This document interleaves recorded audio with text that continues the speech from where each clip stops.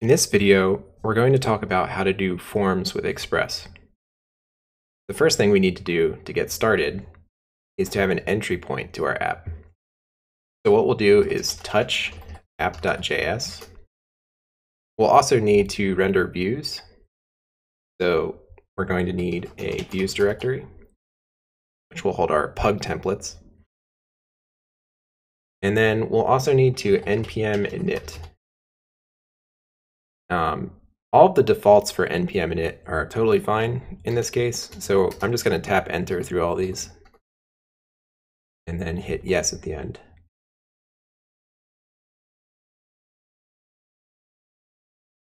After that, I can install our package dependencies. So we're going to need Express, body parser, and pug. So I'm npm installing these. Note that you don't need to do the -- save flag because npm 5 and up automatically do that. And what that means is the package.json automatically has the dependencies added to it when you install in the same directory, which is really helpful. Cool. So now I can actually open our project in the text editor. In the app.js file, I'm going to start by getting our dependencies. So I'm going to require Express and body parser, just camel case now because it's JavaScript. And then I'm going to initialize Express by calling Express as a function. Basically, this is a constructor function. You can see that it is a top-level function exported by the Express module. Yeah, it's the default export when you get required Express, basically.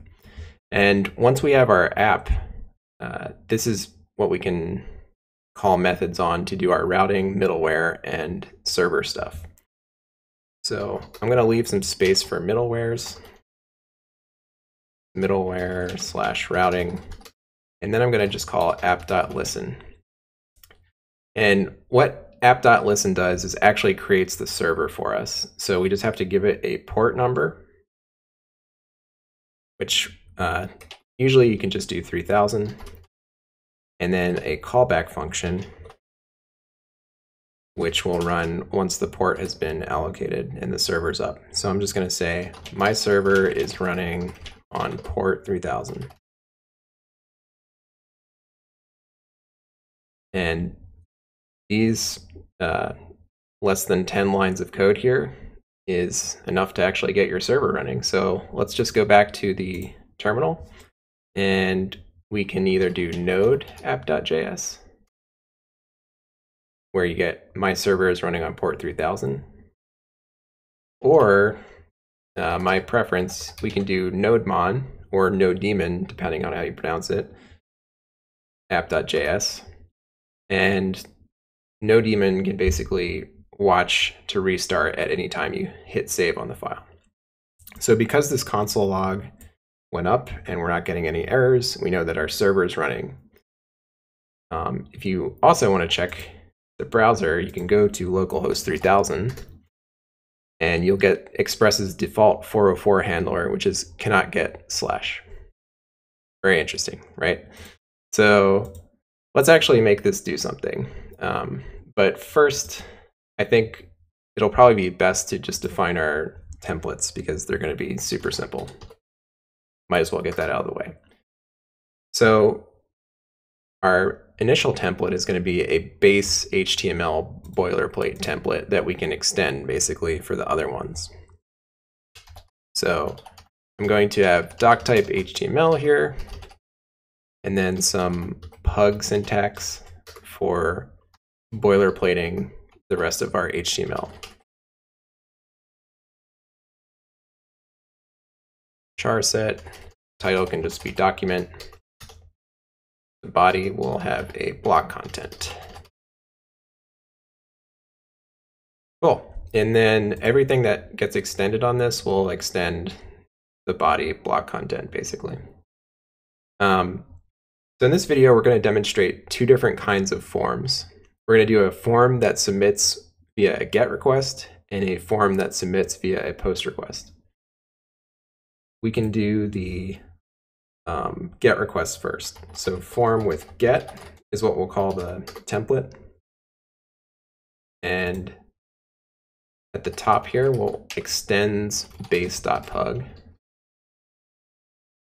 And then we'll define a block content with a form in it. And then this action attribute,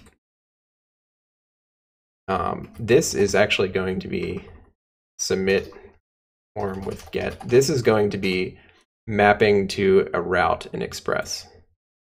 So when you click submit on this form, it's going to try to send the data to /submit form with get. But before you do that, we actually need stuff to submit first. So let's put a couple text inputs basically.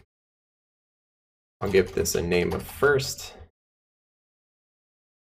I'll call this one last. And then we'll have a submit button at the end here. So these can be anything you want. I was just thinking first and last name kind of thing. But this is just a real bare bones form so that we can start talking about the different ways to submit forms. We'll actually copy most of this into our form with form with post.pug rather. We only have to change one thing, which is add an attribute here that says method equals post. Because you guessed it, the default method here is method equals get. We'll also want the route to go to submit form with post instead of submit form with get. Cool. So our templates should be all set right now. And basically we need app code to render these templates and do something with them once they get submitted. So let's go back to our app.js. And we can do app.set, which will be essentially setting a value for the Express settings. And in this case, we just want to tell it that the view engine is going to be pug.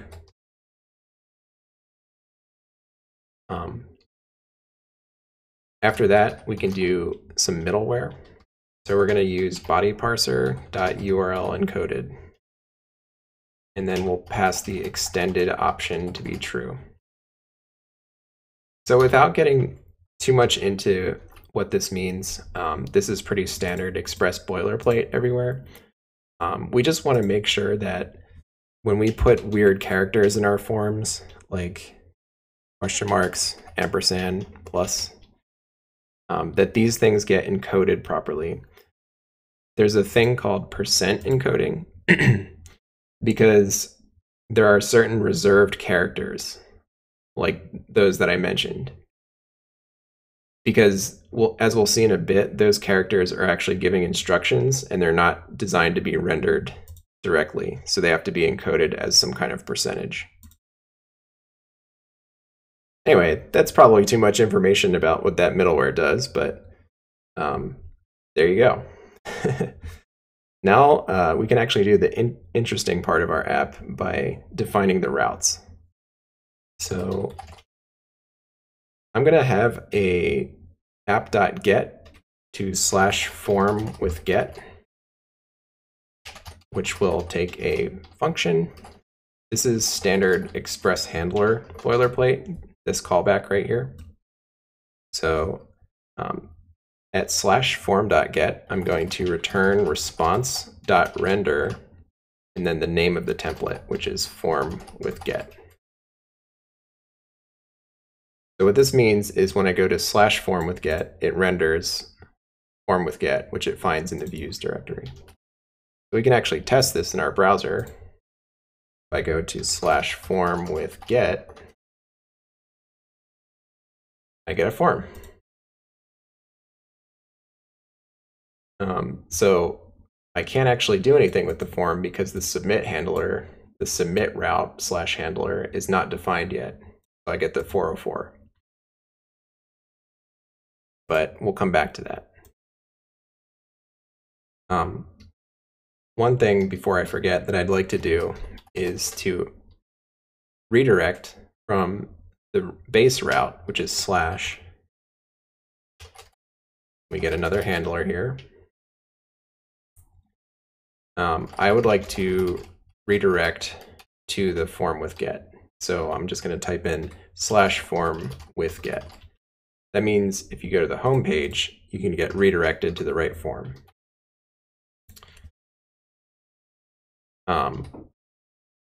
Actually, I'm just going to copy and paste this because you can tell most of it is boilerplate. I'm going to do another app.get to form with post that renders the form with post this time. If you're wondering why it's a get that goes to the post, it's because the get request is to actually render the form itself. The post request is what we're going to be submitting with the form.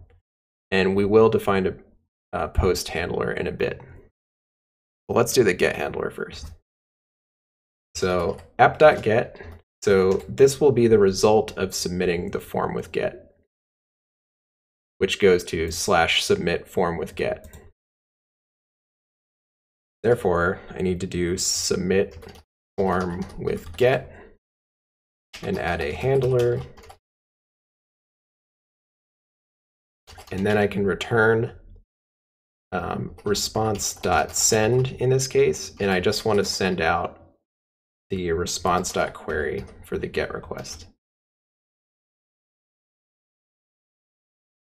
So what does this mean, the request.query? Well, it's referring to the query string in the request, which looks like this. Say I enter my name into the form. It's going to be interpreted to a query string with first as a key for my name and last as a key and any other attributes in that format. So you notice that there's a question mark, an equal sign, and an ampersand. These are very specific commands, basically, to map the form elements into arguments, which is why we have to do the URL encoding that I mentioned earlier. But basically, if I go back to the home page, I can enter my name,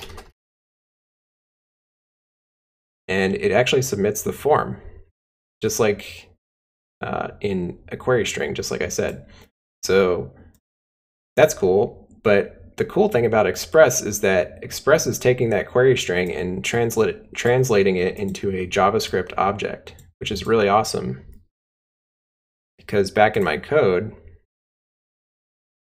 I can do stuff like request.query.first. And if I submit the thing again, then you can see it just rendered my name as text. Because I could use dot notation because it was a JavaScript object. So that's pretty awesome.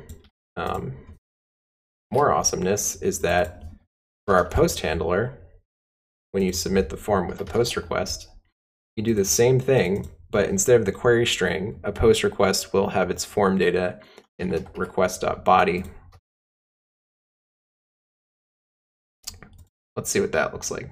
So I'm going to make a request to submit form with post. Form with post. Here we go. I'm going to post my name. And it looks exactly the same. I still get a JavaScript object with the keys and the values from the form. So the awesome thing about Express is that no matter how your forms are set up, whether they're using GET requests or POST requests, you get access to the form values in native JavaScript as a JavaScript object. Anyway, that's pretty much the extent of what we're going to cover with this video, but use your imagination and more than that, actually code out some apps using forms and form handlers for Express.